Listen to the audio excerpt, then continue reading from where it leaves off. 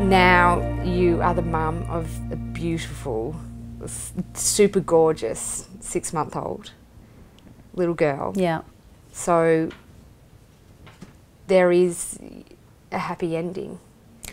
There is. I did not assume I would get it, because if I'd have stopped trying, I wouldn't have got there. Yeah. And I still went back to Greece on 3 occasions and still had 6 more attempts after the death of Stevie. So that was... There was no giving up in you, was there? That was an odyssey in itself, yeah. Even on the back of all those attempts in the lead up to Stevie. So... This little girl definitely wanted to be here, that's for sure, didn't she? Well, you know, when she appeared on that day where you know, we knew she was going to arrive, because we'd planned the Caesar, because my doctor, VJ, who I kept threatening to leave, that I wouldn't leave, you know, it's just like one of those psycho women that would go, you know what, I've got to move on. Yeah. No offence, VJ, you know how much I love you, but I need to be looking into a doctor's face that can't see my history. Right. You know, I need to be Miss Average. And you know too much, and every time you look at me, I feel like, you know, that I can't lie about my past, and I need to be thinking I'm normal on some degree. Right. And he'd say, totally get it, Mare, totally get it, and I wouldn't leave. Yeah, right. And then I'd be there twice every week, you know. I'm leaving you next week. I'm going to leave you one day, I'm going to leave you, and I've left him now. Now that I don't need him, I've left him. But, you know, thank God I didn't leave him, because he deserved to be in that room with us. And totally. It made that room, Deb was back in that room with her camera, and this time she was capturing, you know, the opposite images of the last time. And it was just the most perfect day and the most perfect scenario. And I'd done a lot of work in the lead up to the birth of Jamie to not bring in all my fears from what had happened last time into that room, because I wanted to be really, you know, I'm very protective of Stevie's place in my past and in my heart, and I didn't want to not let Jamie have her moment. You know, I didn't want to be, you know, dumping. So I went and saw somebody and to talk about it in the lead up to it, and you know, and that really helped.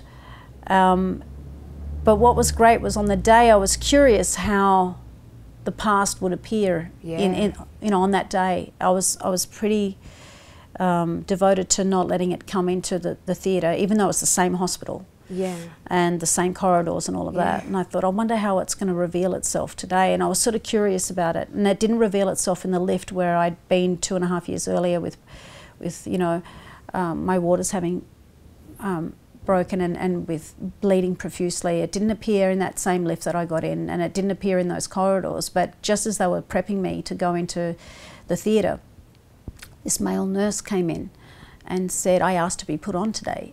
And I said, oh, okay, great. And you know, this is the sweetest guy.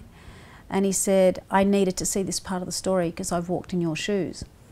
And there he was, and both of us with, you know, these, you know, faces full of tears and sort of hope as well. He needed to witness the happy part of the story because, you know, he and his wife had a stillborn 6 months earlier. So, and then I just thought, isn't that the perfect way? It didn't reveal itself through, you know, a door or a lift or a corridor or anything. It came through, you know, and there he was.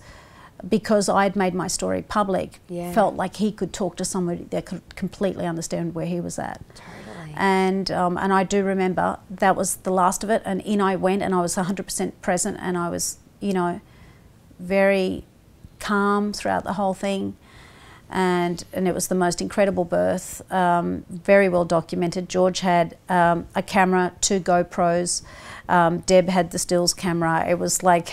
It was like and you were not missing a single part of it. It's like the ashes, you know. It's like, oh wow, you know, let's document every angle of this baby coming into the world. And we had a playlist that we put on, and she appeared just as the Roberta Flack song "First Time Ever I Saw Your Face" came on, and it was just so perfect. And VJ's best friend was my anaesthetist, and he was the DJ, videographer. You know, like a dance party in there. He was like trying to keep an eye on my vital signs while, you know, coming in on a close up on one of the cameras, and George was holding the GoPro the whole time, Anyway, and there she was. You know what they say about Caesars? They say, it's not happening, it's not happening. Oh shit, it's happened. Yeah. You know, like there's so much prepping, and then suddenly there she was. There she was. And it was just spectacular.